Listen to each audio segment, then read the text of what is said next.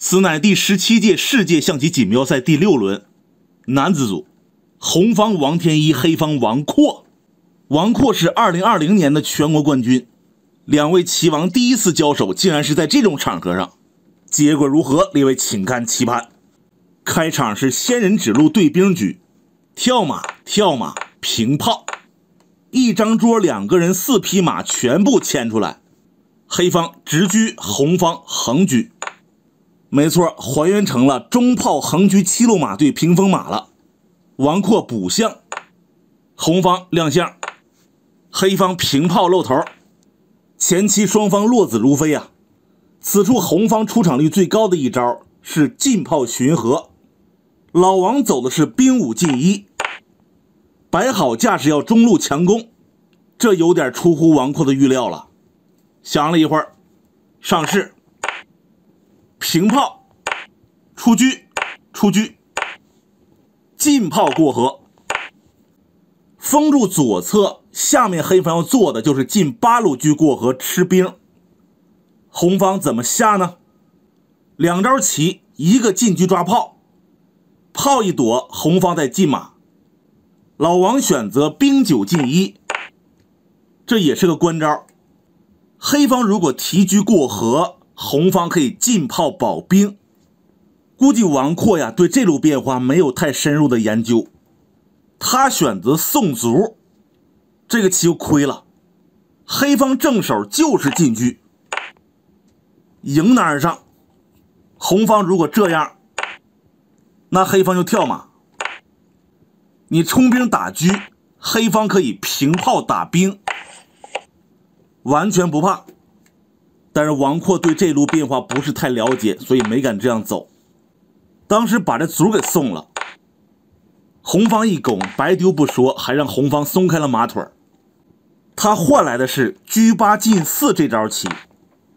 老王双车抢炮，王廓用双车保炮。红方上士，黑进炮对炮，直接吃掉可以，但老王不想主动交换，站原地不动呢，黑方又出手了，带响了，他呀就把炮平到了士角。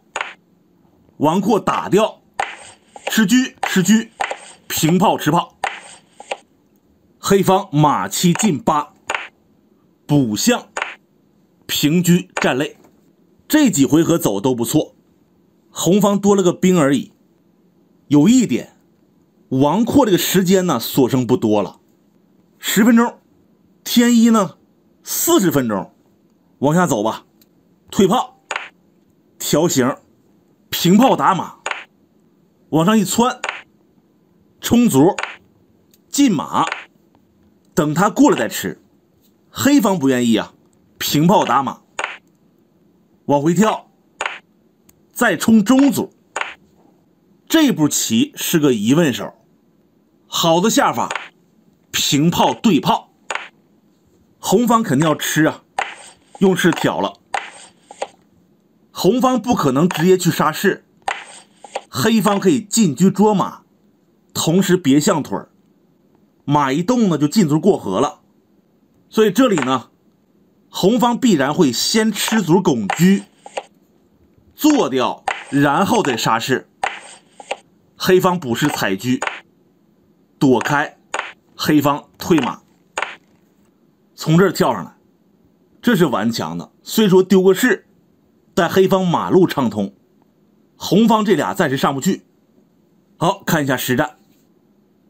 那么这招平炮呢确实不太好想，因为得用一个士作为代价。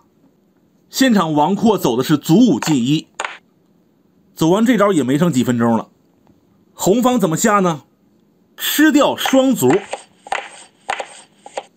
进马登车，对手平车压住。那么现在请大家锁定红炮，刚才不是退了一步吗？这回用上了称士，早就算到这儿了。黑方进马，红平炮打车，平开，再用窝心炮打马。